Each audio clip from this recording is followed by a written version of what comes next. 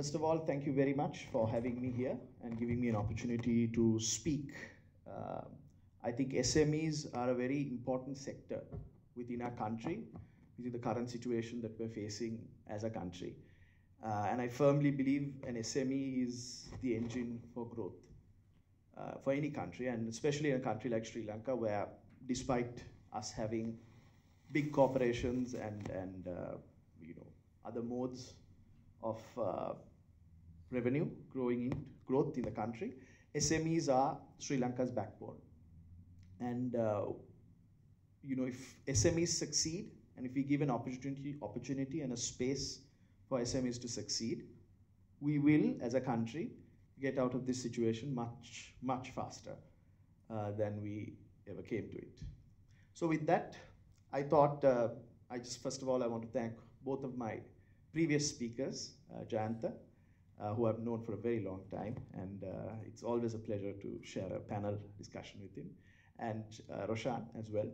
So leaving me very little to sort of touch on.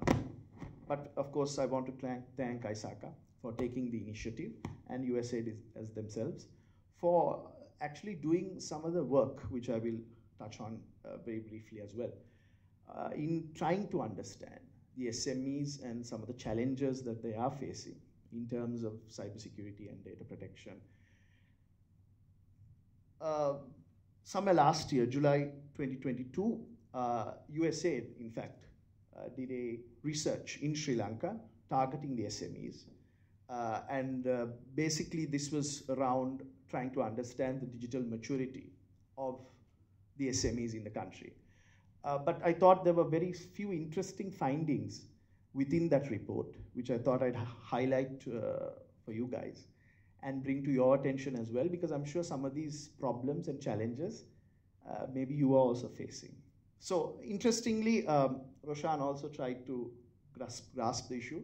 I myself tried to understand what is a definition of a SME.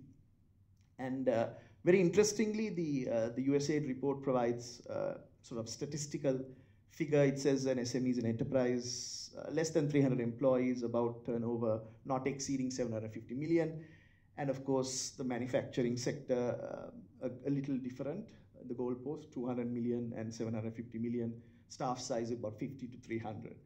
And when you take small, as Roshan very correctly said, small is very different, because when you deal with different countries, when the definition of a SME vastly differs.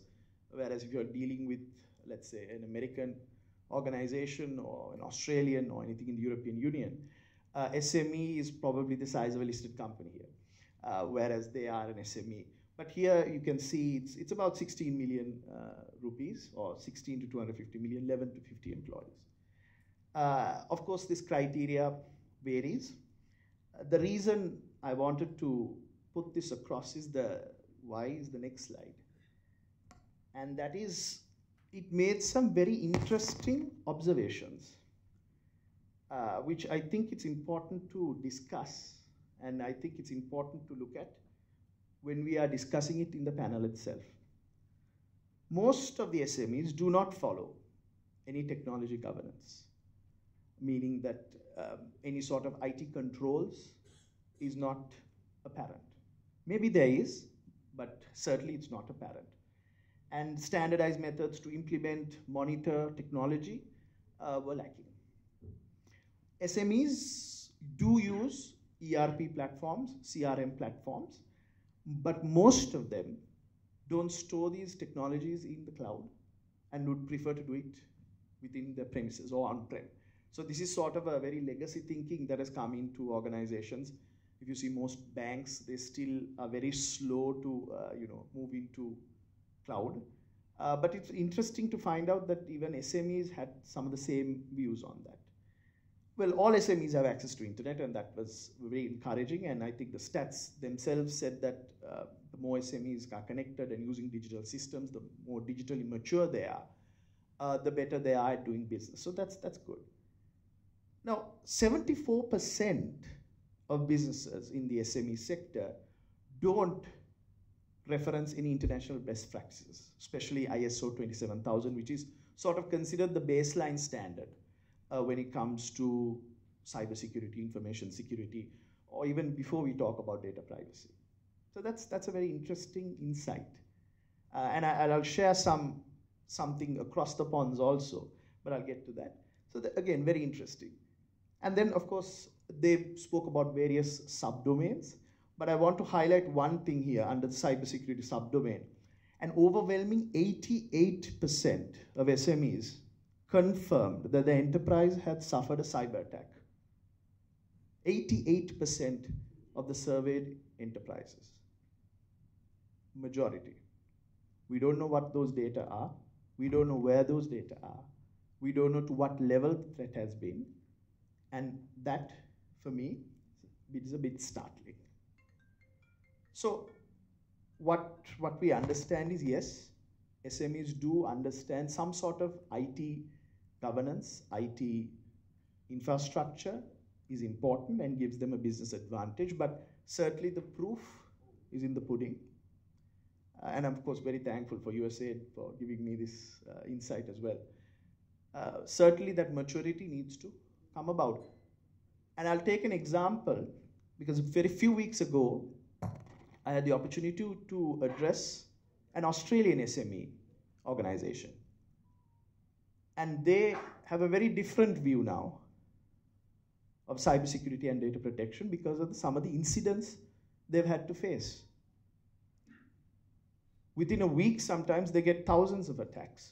And if you read up a little bit about what's happening in Australia right now, you'd see that the situation is quite alarming, so much so that the Minister for Cybersecurity, yes, they have one, Claire O'Neill, is actually made several proclamations in Parliament. They've actually amended a few regulations. They brought, enabled class action lawsuits to be brought upon some organizations, simply to ensure that the robustness or the digital ecosystem is protected. And SMEs are disproportionately impacted. And if you talk to most of these guys, they're quite worried about their business. They're quite worried about losing customers. They're quite worried about their revenue getting impacted. And this is the reality.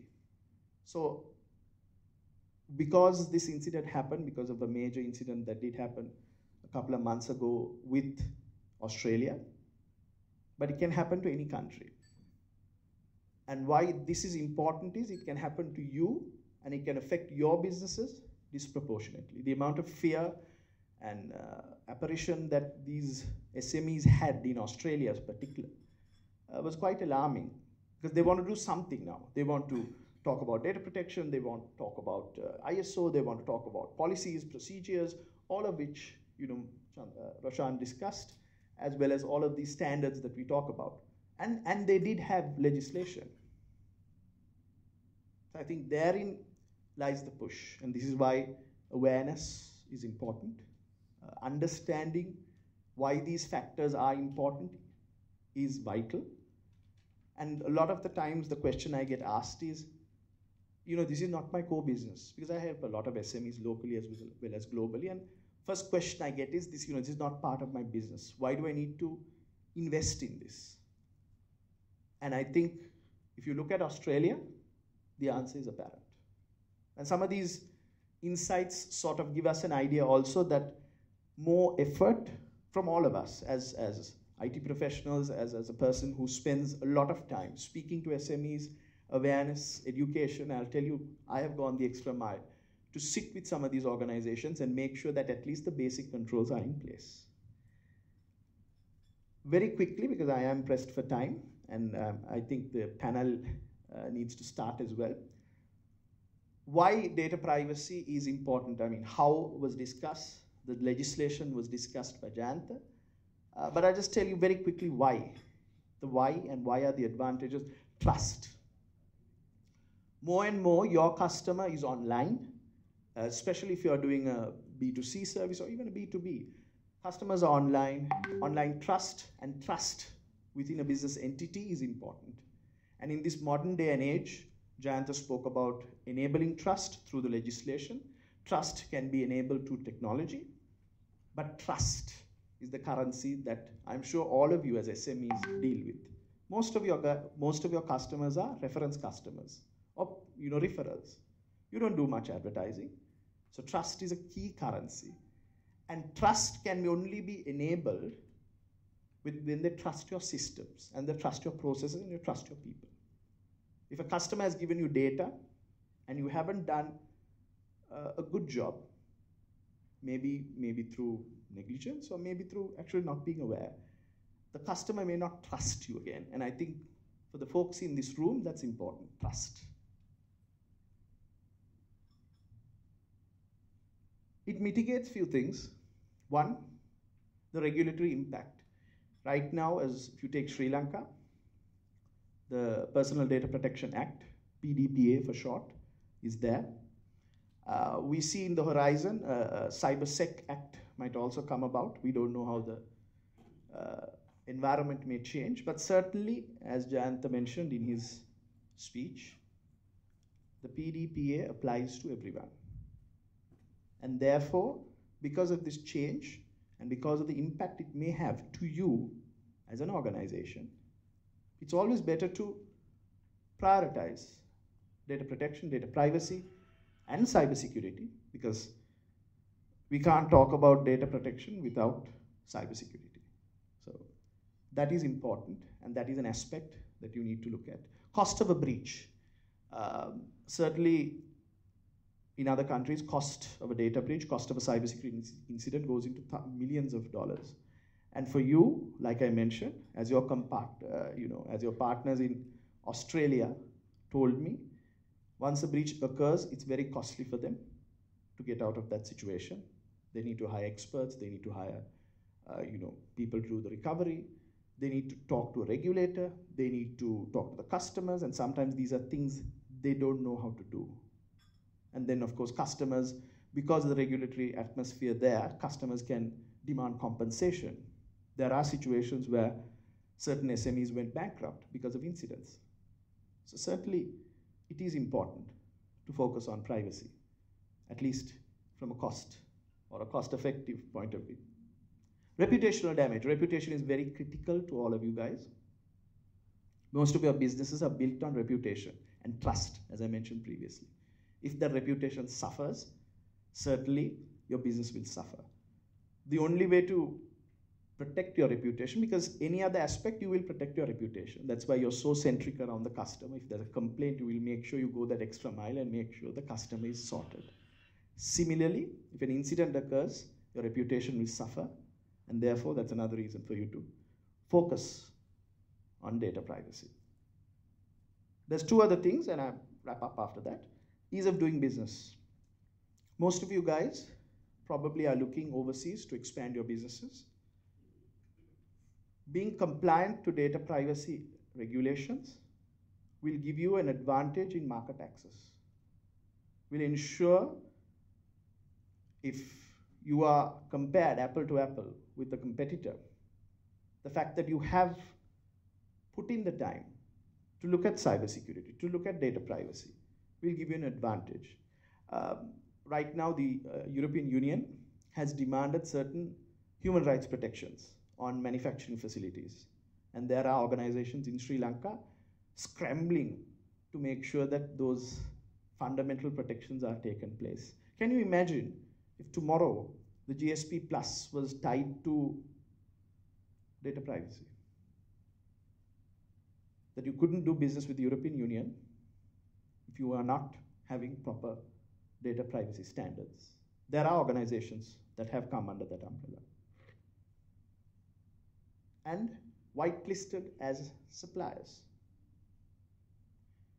You will be most of the time considered a processor under the Act, because you will some way or the other inadvertently deal with maybe a massive company's data. Jayanta mentioned payroll. There are other services, I'm sure, as SMEs you guys provide. And because of that, you have to fall under the umbrella of a larger organization's data privacy program. And sometimes suppliers are blacklisted because they don't conform to those standards. I personally advise few organizations who have gone through that situation. So certainly, that's another thing that you will look at. In conclusion, Don't do compliance for the sake of compliance, because there are so many advantages to it. And if you are just here to tick a box and just get that out of the way, that really won't serve the purpose. And like I said, your compatriots in Australia will tell you there are real world consequences to it. I look forward to your questions in the panel discussion. Thank you very much.